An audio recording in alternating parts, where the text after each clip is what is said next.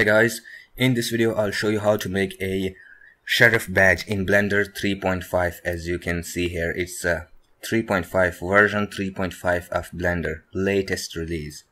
Okay, so first of all I'm going to delete all these objects.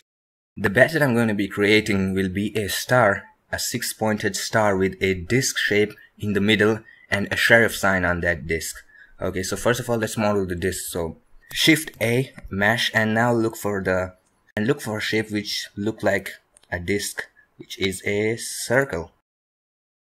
Alright, now here in the bottom left corner click on this, and now you can see the radius. It's 1 meter, which is quite big. The radius 1 meter, which means the diameter is 2 meters, which is quite big for a sheriff badge, which is about 4 inches or 5.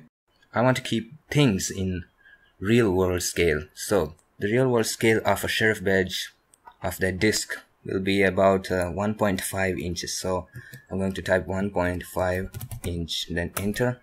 Then you can see that it disappears. Well, it does not disappear, it becomes very small, as you can see, as compared to the circle we had before.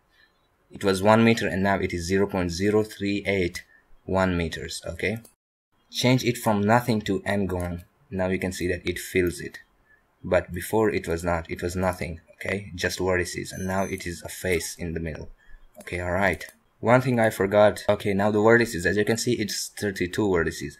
So I'm going to decrease the value of these vertices to 20.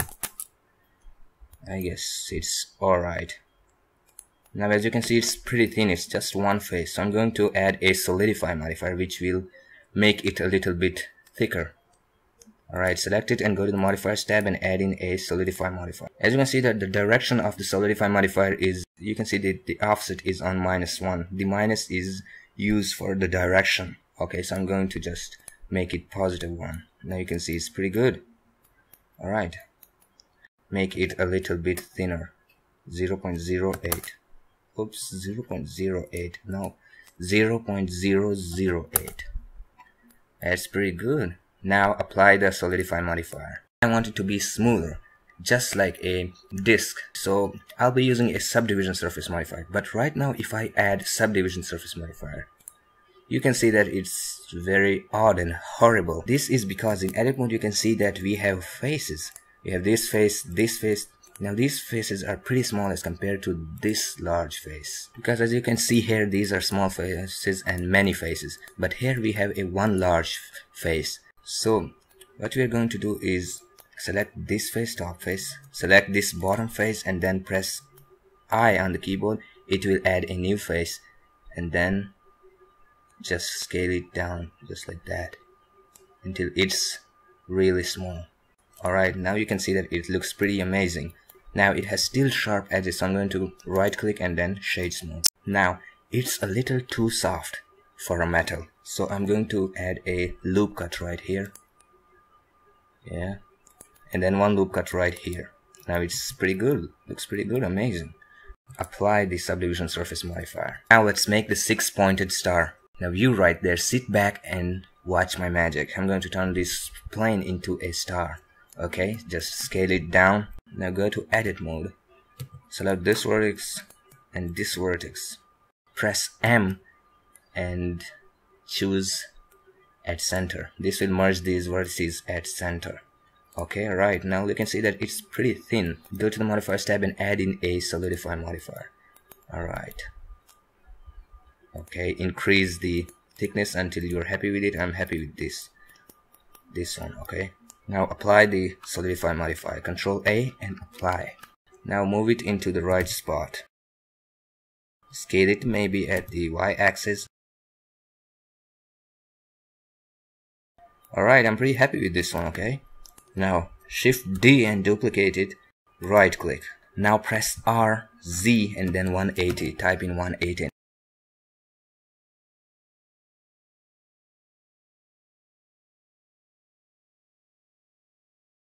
Just like that. And now you can see it is a star, a 6-pointed fancy star. Now let's just move them into the right position. Okay, select this one and move it down because they are intersecting right now with each other. They're intersecting. You just move it down until they do not intersect. Now let's make it fancier and let's decorate it just a little bit. Okay, so I'm going to be adding UV spheres on these edges, on these points of the star, on this one, on this one, on this one, and these three. Okay, so adding a UV sphere. Decrease the segments value because I don't want to go too high poly for this one. It will be small, 20 maybe. Scale it down. Right click and shade smooth.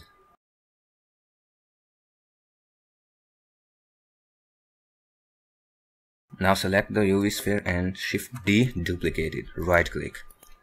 Now go to the object properties and here you will see its location. Okay, now as you can see that we moved this sphere on the y-axis to this location, alright? But if I add a minus right here, it will invert the location value. Okay, the minus is for direction. Enter and you can see. Now Shift D, duplicate, and now move it into the right spot. Shift D, right click, and then in the location just put a minus right here.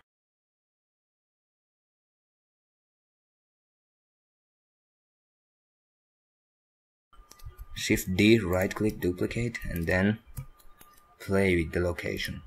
Put a minus right here and you can see what's happening. Select this one, Shift D, right click and move it on the x-axis. Now let's add in the sheriff text, the sheriff sign, the sheriff text right here on this disk. So just Shift A and choose text. If you press tab on the keyboard, it will go into edit mode and now you can edit it and type anything you want. So I'm going to turn on caps lock because I want all the letters in capital. Sheriff. Now just scale it down. So go to the object data properties of the text and under geometry section increase the extrude value. Now what we are going to do is we will use this text to cut through the disk by using a Boolean modifier. Okay, so just move it into the right spot. Move it up, yeah. Now in order for the Boolean modifier to work with this text, we have to convert it to mesh first. Okay, so right click and convert to mesh. Now it's a mesh, as you can see. You cannot edit it anymore or type anything. And since we scaled this, so Control A and apply the scale. Otherwise the Boolean modifier will not work. Now select the disk, go to modifiers tab and add in Boolean. Choose this text. Now if I hide it, you can see that it's messed up. You can see this R is not pretty well. This R is not pretty well. Or this S and H. If I decrease this value to 0, now it's working. But as you can see, it's horrible. Just a shading problem. You can fix that. Okay, so select the disk and go to the Object Data Properties panel. Under Normal section, click on Auto Smooth. Now apply the Boolean modifier. Alt H and the text will reappear. You can delete it now. We no longer need it. Everything is ready. Okay, so now click A and select everything. Then Shift and click on the disk to make it an active object. Now Control J, it will join it to the circle, to this disk. Now unfortunately in this tutorial I'll not be covering any UV editing or texturing or anything like that or lighting, but I will still provide you the textures that I use, so do check out the description.